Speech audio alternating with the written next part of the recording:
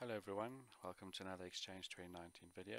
My name's Ed, and in this video we're going to show you how to add a mailbox folder permission to grant access to another user's calendar. So let's say my user 4 here is a manager and user 5 is a PA, etc., and user 5 needs to be able to obviously view this calendar or whatever the scenario is. You can do that with PowerShell. So if I go and, sorry about that, go and open Exchange Management Shell, you'll notice that I run everything as administrator. It's just a habit. Right, so what we could do is we could say add mailbox folder permission. So we want to give, so we say user4 at tlab.local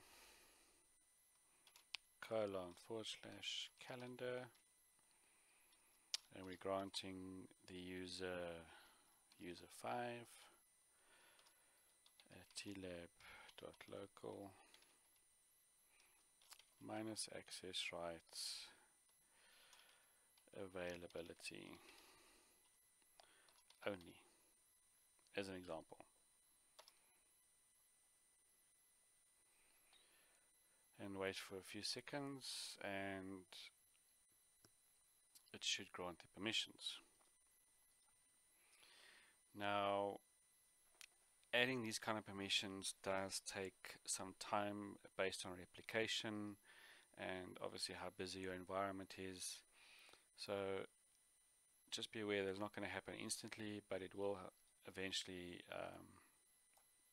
grant the permissions. So if we want to go get mailbox folder permission -identity user4 .local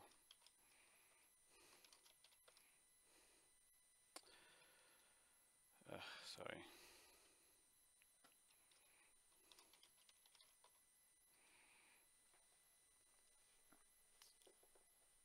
Right. So just to give you an idea, if you want to run a PowerShell command, I just did the broad get mailbox folder permission just to give you an idea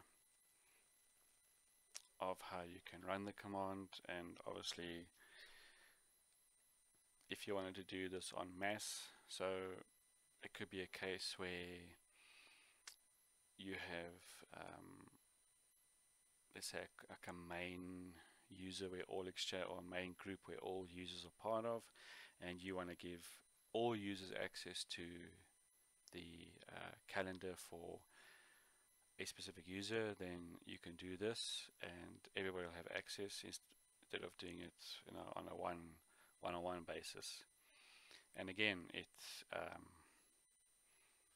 obviously takes time for replication to take effect, and then for the users to see, you know, obviously can see the calendars. So if we do the same thing for user 5, as you can see, same thing. And obviously get mailbox folder permission has quite a number of things you can do.